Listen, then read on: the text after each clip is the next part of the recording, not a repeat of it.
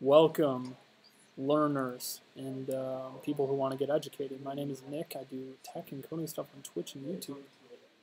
My name is Gail Lockman McDowell. No, I'm just kidding, but I have a playlist of HackerRank and Elite Code solutions on my channel. Everything else in the description. I'm making 40 videos today, so I'm doing all of this Java series because I think it'll be easy and I have to brush up on Java before all my interviews with big companies. So welcome to the world of Java. In this challenge, we practice printing to standard output. The code stubs in the editor declare a solution class and a main method. Complete the main method by copying the 2 lines of code below and pasting them inside your body of the main method. Okay, very easy. No input for the challenge. Must print hello world. Wow, this is tough. Okay, so this one's called Welcome to Java, and it's already completed, but we're going to restart it. So this is what it would have looked like. So what you do is you copy these 2 lines of code just like it says, and you paste them here. In system.out.println means print on a new line.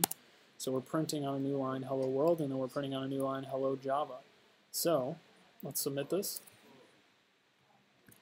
Wow, congratulations. So if you want to learn Java, you could follow along from here. I'm going to have a bunch of other videos that do the whole Java series on HackerRank, so just check for those. This is probably a playlist that you're watching. And just so you know, system.out.print, this is just a way to print to the console. Usually it's used to do debugging and stuff like that. So in our code, we might want to print a variable or print something so that we can see what we're doing within the code. And print actually doesn't print on a new line, so if we run this, it'll print on the same line.